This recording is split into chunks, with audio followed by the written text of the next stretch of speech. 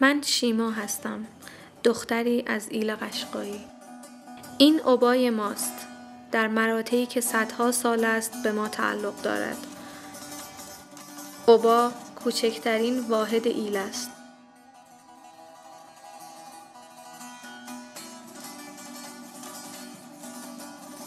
و این خانواده من است. بر طبق ساختارهای اجتماعی خاص ایلی، خانواده من از بنکوی امیری تیره هیبتلو طایفه شش بلوکی از ایل قشقایی است. این روزها زندگی در ایل خیلی سخت شده. مشکلات معیشتی و خشکسالی بسیاری از افراد تیره من را مجبور به مهاجرت کرده. مهاجرت به شهر و روستاهای اطراف مراتع. در شهر هم گذران زندگی سخت است، چرا که مردم ایل من صدها سال است که با زندگی عشایری و دامداری عقد شدند. از مراتع و محیط زیست خود محافظت می کنند و غذای خود و دامشان را هم از زمین می گیرند. در نبود آنها این دانش بومی فراموش می شود و دیگر مرتعی نمی ماند. پدر من که شکوه گذشته ایل را فراموش نمی کرد، همیشه نگران از بین رفتن عشایر و سنت‌های گذشته بود. او آرزو داشت که بتواند کاری کند. کاری که باعث شود افراد تیره به کمک هم خشکسالی را به سلامت بگذرانند و آنچه از سنت‌ها مانده را حفظ کنند و آنچه از بین رفته را دوباره به دست آورند.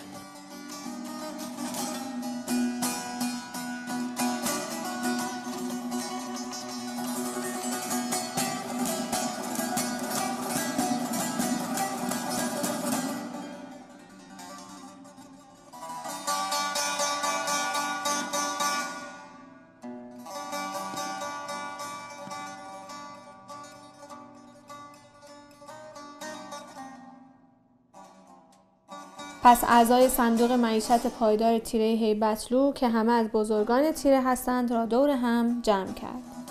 چه کنیم؟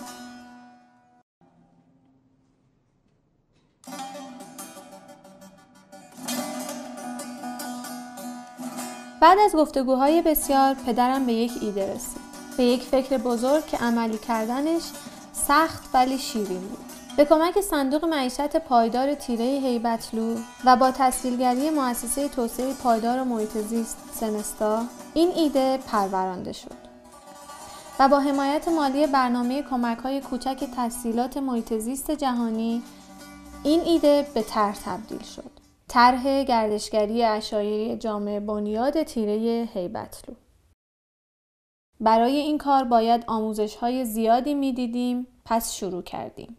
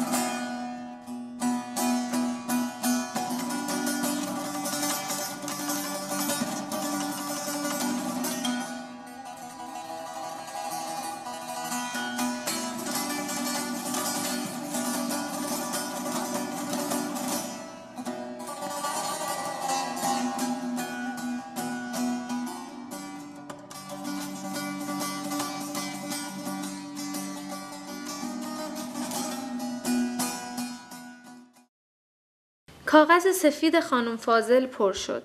از چیزهایی که باید می‌دانستیم و یاد می‌گرفتیم. چطور زبان آدم‌هایی را که نمی‌دانیم را متوجه شویم؟ برای برگزاری یک تور چه برنامه‌هایی را باید بریزیم و هر چه که فکرش را بکنید. به این ترتیب آماده شده بودیم برای برگزاری اولین تور.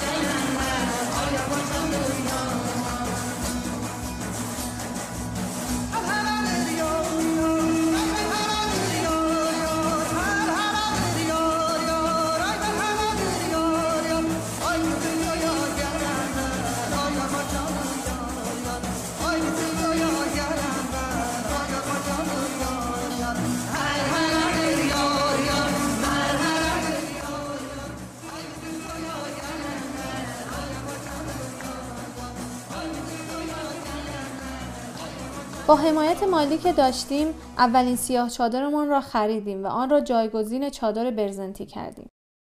چادری که این روزها خیلی کم بافته می شود. در زمستان گرم و در تابستان خنک است و بهترین جاست برای دور هم بودن.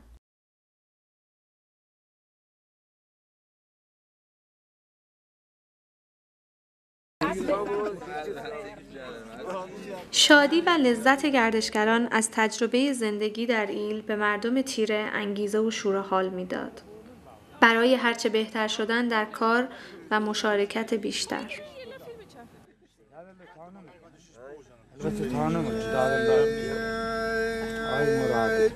زریه دندگیم چرخه آسمایی آیم آی آسماییم این گذاشق دنیای گرایی آی قیمازایی آی آی قیمازایی آی این ولنگی لردن نرای آقایم نایی این قینرم جوشرم چرایی آی آی یوم نایی آی آی یوم نایی آی رای خانم gridare, lasciatemi sfogare, io senza amore non so stare, io non posso restare seduto in disparte, né arte né parte, non sono capace di stare a guardare questi occhi di braccia e poi non provare un brivido dentro e correrti incontro e gridarti ti amo. Ricominciamo. So dove passi le notti, è un tuo diritto. زنان تیره محور برنامه‌ریزی ها شدند. چرا که برای هر کاری مشارکت و مشورت کردن با آنها ضروری بود. پس زنان و مردان پا به پای هم پیش آمدند.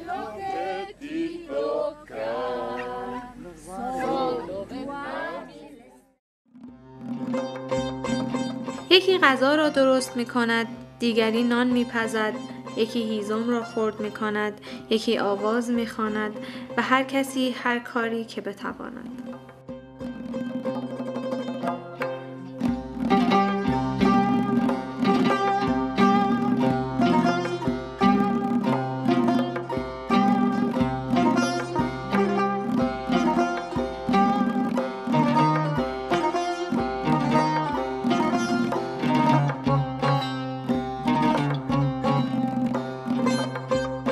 بازاری درست کردیم از تولیدات دستبافت‌هایمان که حالا می توانستیم آن را بدون واسطه به دوستداران صنایع دستی عرضه کنیم.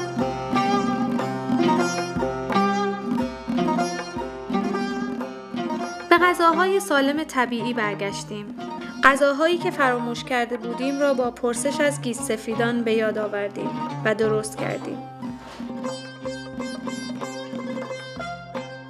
غذاهایی که لذت چشیدن آن برای هر گردشگری تجربه‌ای تازه است. این روزها خانواده بزرگ تیره من انسجام بیشتری گرفته و اجرای طرح اکوتوریسم جامع بنیاد بهانه‌ای شده برای ماندن در ایل. و من بسیار خوشحالم که با گسترش این ایده به سایر دوستانم در دیگر ایل‌ها بتوانیم از مراتع و سنت و فرهنگ خود بیشتر محافظت کنیم و لذت تجربه کردن شیوه بکر زندگیمان را با هر مهمانی به اشتراک بگذاریم.